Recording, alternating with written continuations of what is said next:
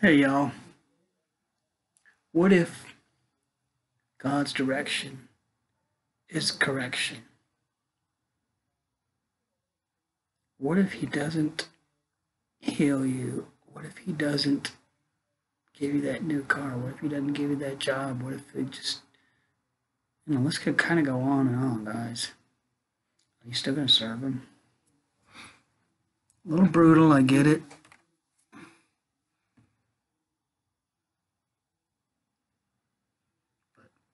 We all have to, there's things we all have to go through. So right now, I'm going to tell you a little bit about this. It's out of Ephesians, because I always pray about things, and that's the scripture the Lord gave me. There's many of them. The Second Chronicles 7:14. 3 years ago, look it up on my YouTube. There's a message out about that very same scripture. Now it's kind of like the go-to scripture for a lot of people, but we've got to turn. I'm gonna tell you a little bit about some direction.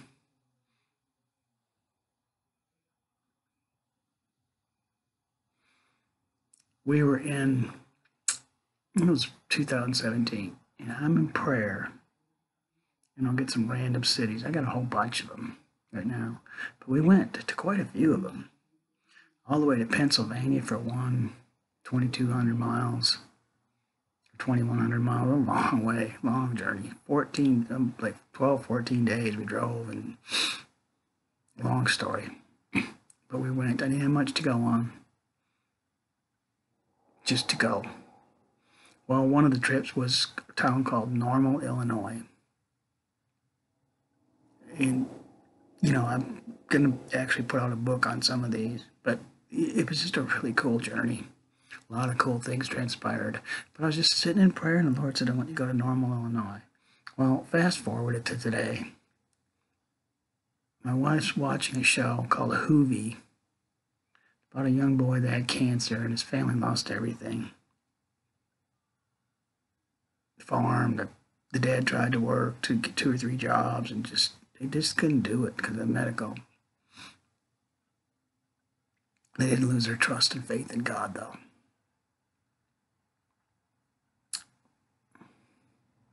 So my wife's like, man, we ate the restaurant we ate at. They showed downtown, and it was a really cool journey. Some things happened on it. Too long to share. But we were in Normal, Illinois. We were in Illinois. We were coming back. We ended up driving all the way.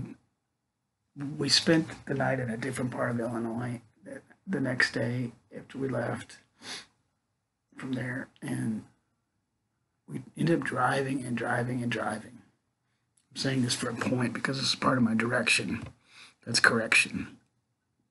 I was in prayer, and the Lord said, it's not, He said, go through Little Rock, Arkansas. Like, man, Lord, we came up a whole different way up through Oklahoma. That's okay. So He said, and I was praying, He said, it's not the direction, it's the destiny. It's the journey. Enjoy the journey. Okay, God.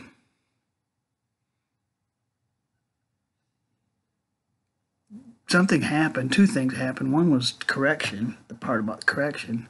One was about direction. I mean, it was just, God's pretty multifaceted, guys. So we go through Little Rock. It was about an 8-hour journey from where we were at. 9 hours maybe, and it was 5 o'clock in the afternoon, and it was getting to be dinner time. And my wife's like, what are we supposed to do? I'm like, I don't know. It's the direction the Lord told me to go. And I'm just like, I don't want to. She's like, should we stop and eat? I'm like, are we supposed to go to a restaurant? Are we supposed to, pray for somebody? What are we supposed to do? Like, I don't know. We're just supposed to go through Little Rock on the way home. It's 5 o'clock. Little Rock's not that big of a town, but big enough. And I was like, man, I don't want to stop. And, it was 5 o'clock, and I think it was a Friday, actually, but I was like, I don't want to stop and take 2 hours to go to a restaurant to eat. It might not be good. And I just, man, I want to get, I want to get to where we're going. I didn't know we were going to go all the way home, but that night, but we were. But so we kept driving. So we ate a little bit outside of there, and next thing I know, we're in Texarkana, and my wife's like,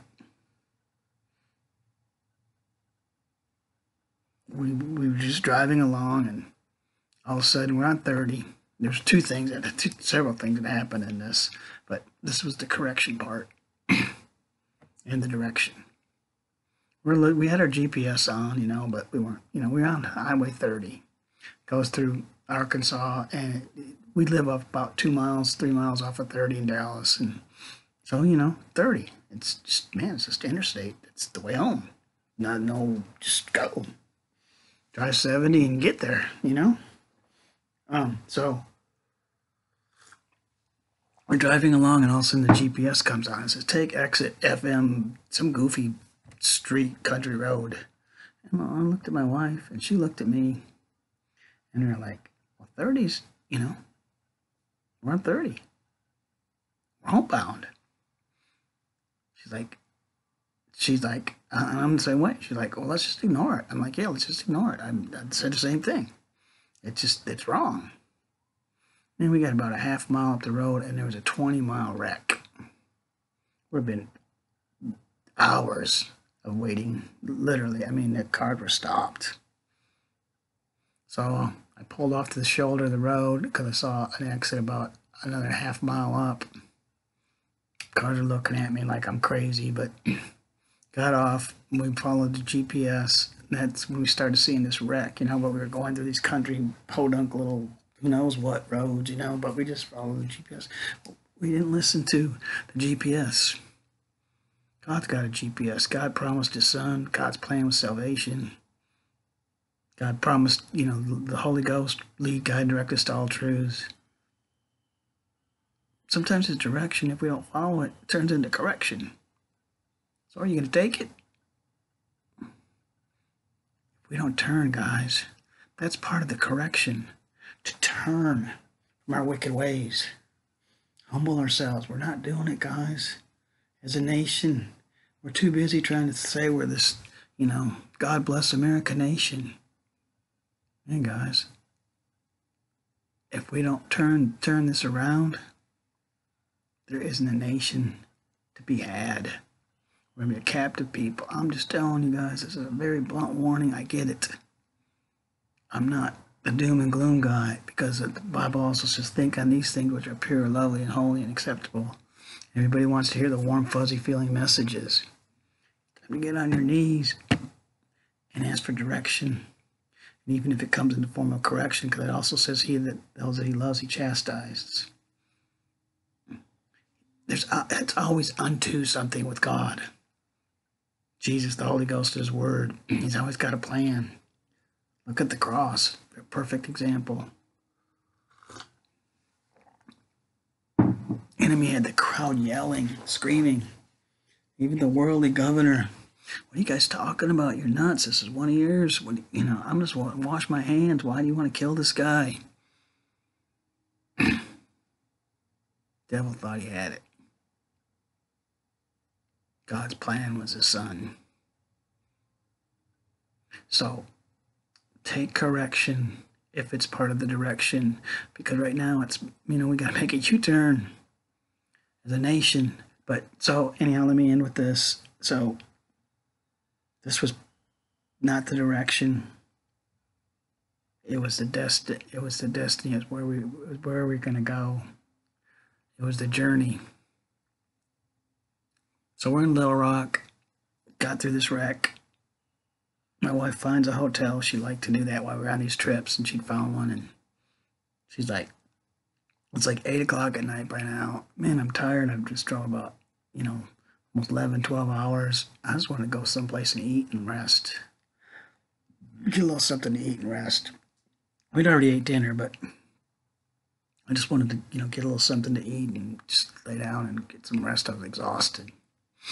It was a long journey. That wasn't as long as the one in Pennsylvania, but still a long journey, long day driving. My wife looks at me and she said, "You know what? We're in Texarkana now." And I'm like, "Okay." It's only a couple hours home, you know. All right. She said, "I'll drive." I'm like, "Well, you don't drive that good at night, neither do I now because of some cataracts." But you know, it was like, and she needed glasses and she didn't have them with her, and I was like, "Okay, but you know, are you sure?" Okay. She said, "Yeah, yeah, it's 3 hours. I'll get us home there in about 2." I'm like, "Well, I bet you will. You got 16 speeding tickets, not 16, but a bunch of them. She couldn't even, she'd take defensive drive. She couldn't take it anymore for a while." I'm like, "Yeah, I know. You got the lead foot."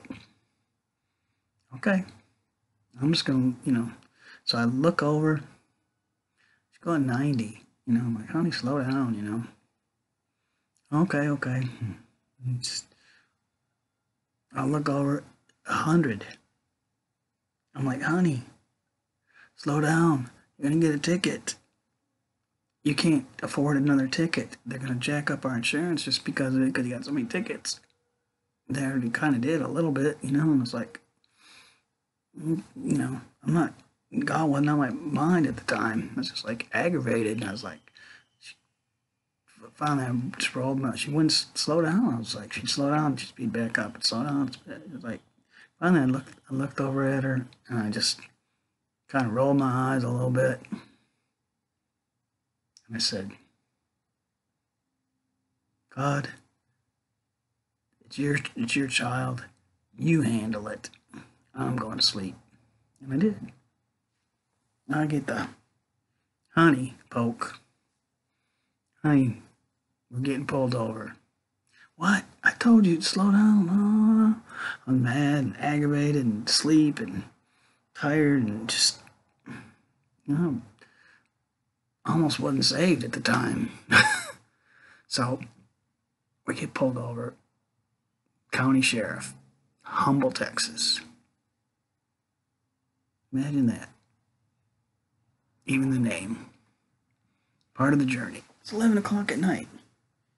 60 miles outside of Dallas, or something like that. I'm never going to be there again, probably. I mean, there's no real reason to go there unless, so. But that county sheriff, young guy, maybe in his late 20s, man, he grilled my wife, pulled up her record, harassed her. He's like, "Yeah, well," he said, "How fast are you going?" "Well, yeah." And he said, "No, that's before you saw me." He said, "I clocked you at, almost 20 miles an hour with the speed limit." Big ticket, probably. She was, trying to talk her way out of it, and then she was kind of in tears, because the guy was just grilling her. The young man was just grilling her. Well, that's probably why, that could have been, he knew he had already pulled up a record. Said, "Where were you folks coming from?" I told him, I said, "Well, we're, street preacher, we're on a mission. God told us to go to Normal, Illinois, and we did." And he just looked at, my wife, and looked at me. He said, "You know what?" He said, "Most state troopers, frankly, wouldn't give a darn." He said, "But I'm a born-again believer in Jesus Christ." Bing! That was my sign. I ministered to the guy for about 15 minutes. Got out of the car, talked to him, gave him the first book that I wrote, just talked to him about Jesus, ministered to him, and then we left. Well, I never would have been there to minister. I don't know why, but that was part of the destination. I didn't see it. So same thing. What I'm saying is, I would have never been there. God's always up to something. So even all this mess, guys, but it's been a mess. We've been a sinful land. Many say we were Babylon. Well, it was on the internet. It showed, I think it was San Francisco Bay, with tons of ships. Man, guys, all we do is consume. I live in a big town, Dallas. Every corner has either a church or shopping center.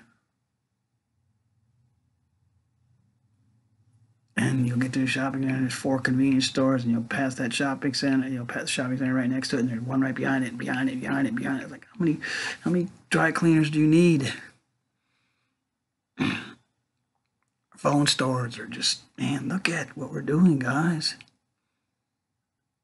We definitely have to turn back to Him. And there's some correction coming, but it's unto something.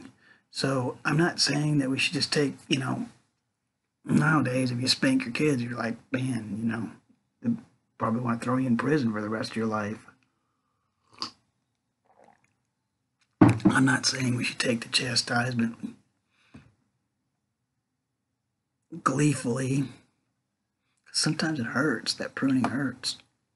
But we should take it and realize what God's trying to do. He wants His people to turn back to Him.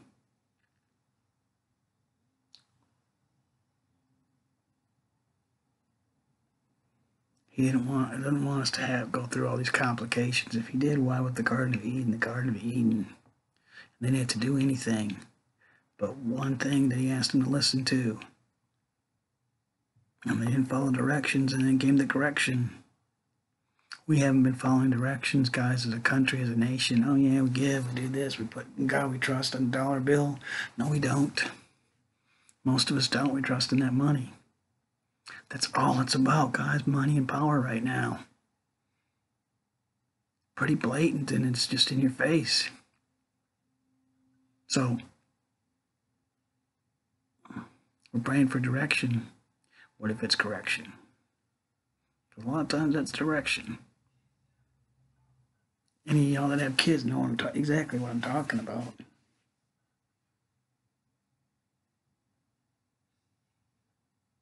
And if you raise more than one, I see it all the time. I saw it in our family too. The oldest one, by the time you get to the second, third kid, it's just, just different. You learned a little bit, and usually you're a little bit older and a little bit wiser, and it's just, it's just part of our journey, guys.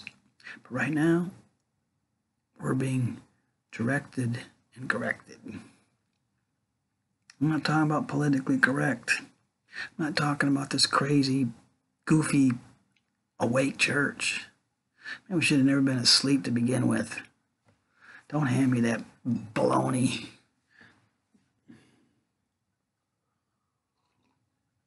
That's hogwash. A lot of it is. You know it. What I'm telling you is get up at 5 in the morning when it's quiet and you don't have your internet on, and you don't have your YouTube on, you don't have Facebook, which has become, and TikTok. That's demonic, guys. It's become demonic because it's run by because we're living in the enemy's camp, and we're living in it's a world of sin. What do we expect? He wants us to turn from our wicked ways, humble ourselves. That's pretty hard for Americans to do. We think we're better than everybody else. Got it, honestly. But it's an attitude. A mindset. Why is that in Ephesians about the husband being the head? Let this mind be in you, which is also in Christ Jesus. We thought it not robbery to be equal with God. But He took on the form of a servant, a bondservant, even unto death. Come on, guys. Way more to this. There's a friend of mine, David Jackrin, and I've known him probably for 25 years, and I've seen his life. We've been over to his house more than once, for dinner. We've been friends a long time, but, we don't see him often as we probably would like to, but I haven't seen him in a while, actually. But he's a very intelligent guy. Really extremely intelligent. Like a software engineer kind of guy, very smart. But that's how he looks at the Bible. And that's why I repost his stuff, because he goes through it very detailed. Me, I'm Larry the Cable Guy. I'm just going to get it out. And, we all have our roles. I call them mantles, though. But me, I'm, more simple and kind of, that's why I deal in the realm of a lot of homeless people, because it's just real simple, blunt, common people. And he deals with common people too, but just a really, really educated, knowledgeable guy about the Bible. And so we need all that, guys. We need everything we can do. This is all hands on deck. Love you guys. That been on Facebook for a while. It's time to, we think it's a cruise ship. It's time to turn this, worship mob garbage stuff into a warship, a battleship. Not a cruise ship where angels are going to, you've seen the pictures, the big fat angels feeding you grapes. One of my favorite songs, but what if it's, mine eyes have seen the glory of the coming of the Lord. He has trampled out the vineyard. What I like about that song is if you read the older version of it, towards the very end, it said, "In the lilies of the valley, Christ was born across the sea. As he died to make men holy, let us die to make men free." I almost like that song. But what if that's coming, guys? Nobody wants to hear that. Everybody, like I said, you want the warm, fuzzy feeling messages. Well, they may not be here today.